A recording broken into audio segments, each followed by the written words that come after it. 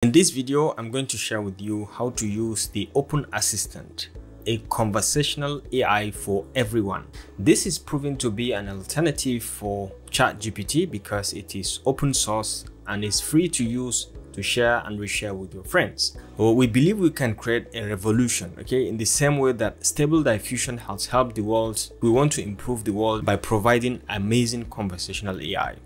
Now you can see this is an open source platform available for anyone who is interested in interacting with AI or chatbots that can give you answers to your prompts. And it's very easy to use. All you need is just to open your browser and come to openassistant.io, just like so, spelled just like so. You can just go ahead and say try our assistant, and you will be prompted with different kind of steps to log in. For example, here you can write in your email address, or you can continue with just an email and password, or you can continue to register with your Discord account, or if you have a Google account, you can just follow up and register directly. Now, once you register, you will be welcome to this very platform. So this is the dashboard. Welcome Epic Mentorship. Open Assistant is an open source AI assistant that uses and trains advanced language models to understand and respond to humans. Complete some tasks. So these are some tasks that they provide, and you can complete them to gain some points. I'm not sure how you're going to use it, but I think we can use it. The impact is on this leaderboard. So people who have completed the largest amount of tasks can be ranked higher in the leaderboard. It's just a way of attracting people to kind of respond to some of the tasks to help them. Like this now, I'm feeling lucky. Help improve Open Assistant by starting a random task. So you can start any random task, and as the assistant is responding, you are getting more points. Or classify assistant reply. If assistant give a reply, you can classify it and you gain points accordingly. So you can classify prompter reply. Also, if someone is prompting, you will be exposed to some other people's types of prompt, and you can provide labels for the prompts. Maybe there are some classifications, and with that you will also earn some points. And then you can reply as assistant on your own. If you know a particular topic or you're familiar with a particular prompt, you can go ahead and reply in place of the assistant, just for it to help. So these are just ways to help train the assistant very well, and you will also equally earn points for that. Or you can reply as a user. This one also you can gain points, which is what we do. We just prompt in, send in our prompts, and we get some responses. So this is proving to be something similar or even better than ChatGPT, but then we would compare the two of them in some of our prompts and see which one is better than the other one. So but for now, let's just say we can see the leaderboard over here, and this is something like top 5 contributors today and what they have done and the points they have gotten. I think it just goes on to tell us that this is how much people are working on this platform and what they are contributing towards it. And you can check the statistics also, and then the guidelines on how to use it, what to do, the do's and don'ts. You can find everything over here if you're interested in learning more. But for now, for this tutorial, we're just going to pay attention to the chat and some of the key platforms it collaborates with during giving responses to some of our prompts. So it uses other platforms like Hugging Face, Stability AI, Redmond AI, Weight and Biases. It uses some of these because some of these chatbots, before they respond to a particular prompt, they have to interconnect with some other platform for them to get their answers directly. So for this tutorial, we're just going to try on the appreciation part to see how we can create a prompt and see how it's going to respond. So we can just go ahead and create a new chat from here, and you can see it's just brought in the new platform. You can see it's something similar to ChatGPT, but for this case, we may be prompting ChatGPT, but then using the Poi platform. If you have been following my tutorials lately, I've been using Poi to use my ChatGPT because it's much better. There is no any kind of lagging or delay or any kind of error message while prompting the chatbot. So I'll ask some questions here, and then I'll go back to the ChatGPT using Poi and then ask similar questions and see how they respond in both ways. So let's say we ask a very simple question. For example, I prompted it with this simple question: tell me about yourself. And you say, I'm an open assistant, an AI language model trained to answer questions and provide information on a wide variety of topics. My goal is to be helpful and informative. while being concise and easy to understand. It was created by Lion AI with the intent of providing open source machine learning models that are powerful, flexible, and free for everyone to use or build upon. Okay, as I continue to learn and grow through interactions with users like you, my abilities will expand and improve over time. So thank you for the time to get to know me. Is there anything I can respond? So this is just a simple response from it. You can thumbs it up or down if you want, and you can regenerate this response in cases if you are interested in regenerating the response.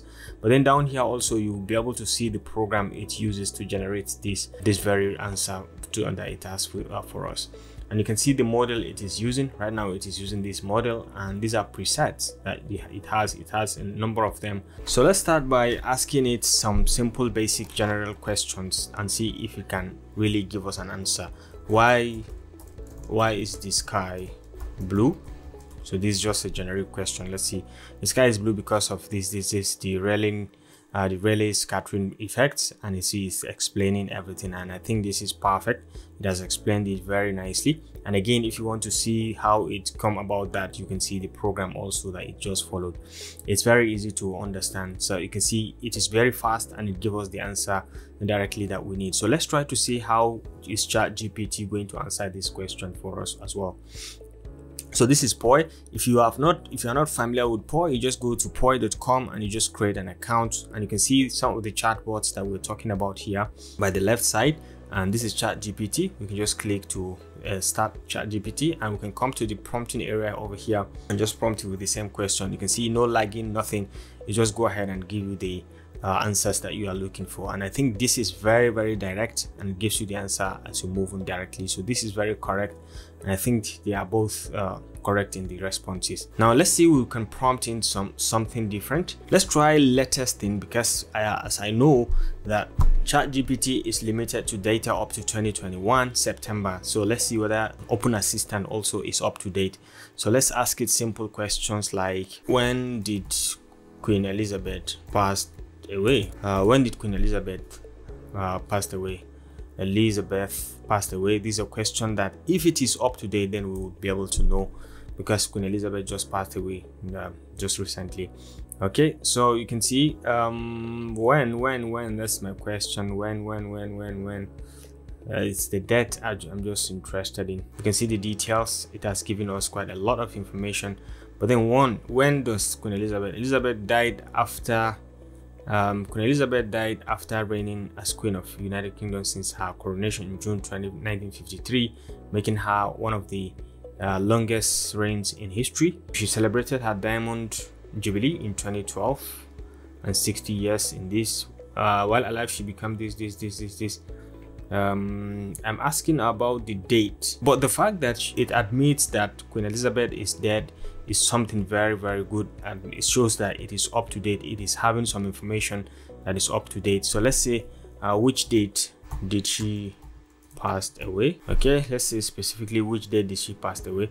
Sorry, let me clarify. I don't know if she has already passed away, as she is still living according to my knowledge, cutoff of September 2021. So this is the fact that if she passes away anytime between now and that date, when I haven't been trained, I'll be able to tell you about it, as I wouldn't remember what happened since then. So this one also is equally outdated, because it is not trained out of September 2021. I think most of the AI's chatbots that we've interacted with lately have not been trained beyond September 2021. Yeah, so it cannot provide information that is after September 2021. So it's apologizing. And the fact that maybe this is a shortcoming also, because it's admitted that she has died. Okay, she died at the reign of this disease, even though it doesn't know when exactly. But the fact that it's admitted that Queen Elizabeth is dead is something that showcases that it has some degree of information as regards what's happening around the world. Okay, so this is the first one. Let's try to see how we can prompt it to write something. So for example, we can prompt it to write something like, so let's say we prompt it with this: can you give me an outline of business strategies using Facebook marketing? Okay, so let's see if you can give us an outline. Yeah, certainly here is several popular Facebook marketing strategies for that businesses can implement to achieve their goals. Okay, so you can see it is giving us the details of the strategies that you can adopt to get very good results in terms of your Facebook marketing. You can see it is very detailed and it's giving us point by point. It's very detailed. It listed up to 6 points. Define your target audience, set measurable objectives, create engaging content, and utilize Facebook advertising tools, test and iterate, measure results. These are very good points. And let's say we can try to prompt ChatGPT with this similar prompt, and let's see if it's going to give us the same answer. You can see ChatGPT is also giving us the same. I can see they are kind of saying nearly similar things, because this one also is saying define your target audience, set clear goals, create engaging content, use Facebook ads, engage with your audience, and track your results. And I think they are fetching this information from nearly similar sources, because they are literally saying the same thing in other words. Okay, they are literally saying the same thing in other words, and you can see the listing. They listed 6 points and they are similar points. Judging by the answers they gave. You can see each one of them. I can see here now we can say 100. Both of them are good and both of them are outdated because they don't give real-time information. So at this point I cannot say that ChatGPT is quite better than Open Assistant. Maybe as we move on, as we front it more, we'll be able to know more. So for example, let's try some mathematical problems and see which one of them can get the answer correctly. Let's try this very simple question that we've prompted earlier. I choose a number and divide it by 5. Then I subtracted 154 from the result and got 6. What was the number? What was the number I choose? So let's select this. These are very simple mathematics. I know ChatGPT answered this very correctly, but I just want to test Open Assistant and see. So let's see what its response is going to be. What is this number? And you can see it has started the mathematics very fast. And let's see if it's going to get this answer anywhere close. It is getting very much detailed about the response. You can see the answer very detailed. Now, what is the answer? Thus the original number remains indeterminate. This is very bad on its side, because it said the number is indeterminate, and this is very wrong. Let's try to prompt it to ChatGPT and you'll see it's going to get the answer perfectly. Saying indeterminate, I'm really disappointed because this is wrong. So you can see now ChatGPT very fast, it just simply runs it and the answer is 800, and that is very correct, judging by the fact that when you come over here you can see the answer it is 800, and that's perfect. So a plus to ChatGPT. And let's go back and see if we can ask it one more question that can define the last aptitude in mathematics for it. So a student choose a number and multiply it by 2, then subtract 138 from the results and got 102. What was the number he chose? And in this case you can see the result is 120, and I think ChatGPT also can give us that 120 because it's very good recently in mathematics. You can see it's going to give us that 120. Perfect, the answer is 120. But then let's try this Open Assistant and see if it's going to give us similar answer or thereabout. Okay,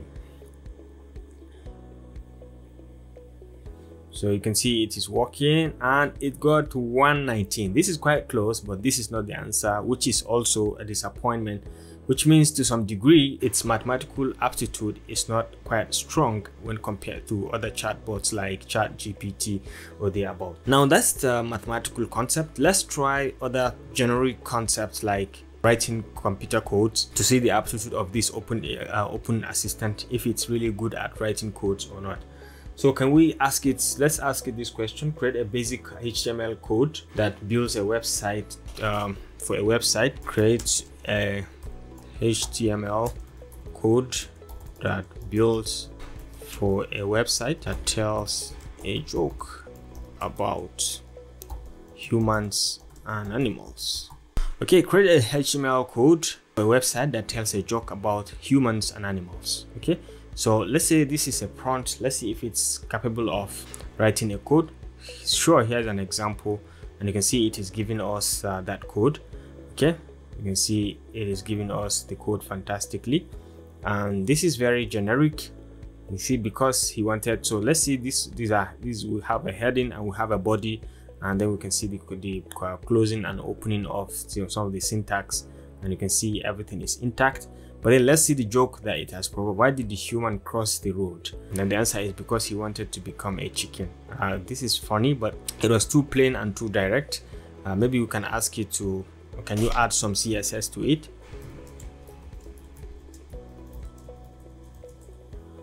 All right, so let's see the response. Can you add some CSS? Actually, here is the updated version of the HTML code that includes some basic CSS styling. Okay, you can see now it is giving us some more details in terms of the styling and so on.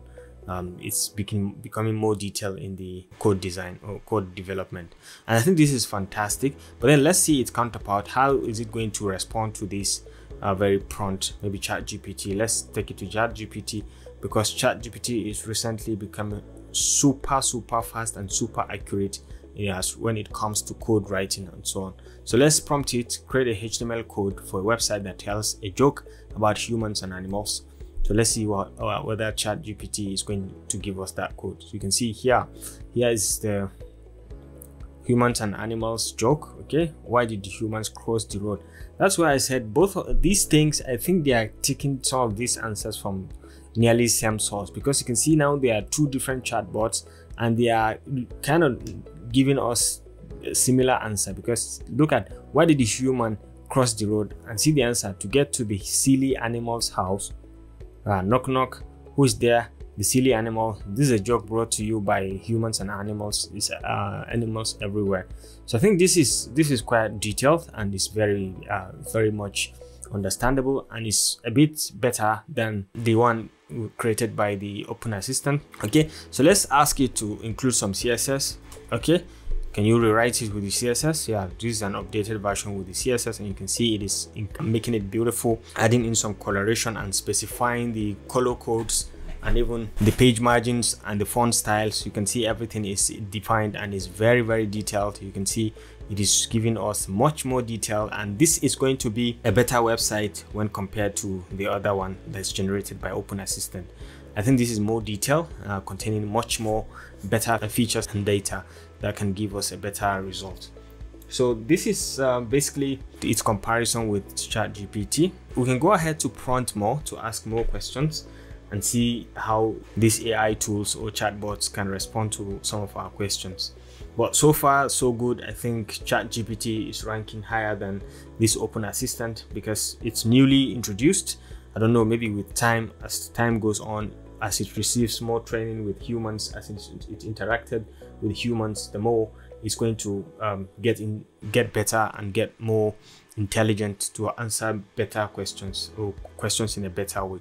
So let's ask maybe one more prompt. Let's say, can you translate this to Chinese or to Hindi? Can you translate this text to Hindi? So let's paste the text over here and let's see if it's going to translate it to Hindi for us. Absolutely. So there it is. Here's the translation to Hindi. I think this is pretty fast and pretty interesting. Those Indians or Hindi in the house, you can tell us how good is this translation. I think it is fantastic and nice. You can see it. So that means that Open Assistant is a multilingual chatbot that can talk or can give responses across languages for users to understand and use. So I think this is next level and this is a plus on its side. But then let's go on and try the same thing with ChatGPT and see if it's going to give us the same response. So let's copy the question and go back to ChatGPT and let's prompt it with the same question, which I'm sure it's going to give us pretty faster than the other one. Okay, so here's the response, and you can see it's even giving us the response in Hindi. Accordingly, you can see it's giving us the responses correctly. So I think both of them in this case are good with it, and you can see this one is still giving us the response and you can see the concluding message. Okay, so let's see from the chatbot, the ChatGPT. Honestly, I think I prefer the arrangement with the ChatGPT results because of the way it has arranged it, and you can see the results pretty fine. and even the arrangement, the alignments, the way it's structured everything, it has translated it paragraph by paragraph. You can see even from the way it has arranged them. Okay, so I think this is fantastic when compared to this. So overall, I think I prefer to, because this one now, it gives the translation everything in one place, where I gave it 2 paragraphs and it gave 1 paragraph. So this is down points to it, okay, when compared to ChatGPT. I think ChatGPT is more detailed, and later on it included this sentence. I'm not sure what it is. Maybe it's Hindi or it's not, I'm not sure, but why does it include it? I don't know. So this is one of the points, but overall I can say that ChatGPT is still better than this open assistant. But in any case, maybe as time goes on, as it receives more training, interact with more humans, a lot of improvements are going to be noticed over time. So I think this is my experience with it. I think it's a good thing. It's a very good invention. It's up to compete with ChatGPT and even other AI tools, because it's still undergoing some trainings. But I think the revolution in the AI world is truly going to be magnificent, and it's going to be something to be very careful, and we have to be aware of. Okay, so I think this brings us to the end of my, so that's it for my little interaction with the 2 chatbots. I hope you enjoyed this video. If you do, kindly remember to give this video a thumbs up, and don't forget to always hit the like and subscribe buttons to stay connected to this channel for more and more videos like this. So I will see you in my next video. Bye.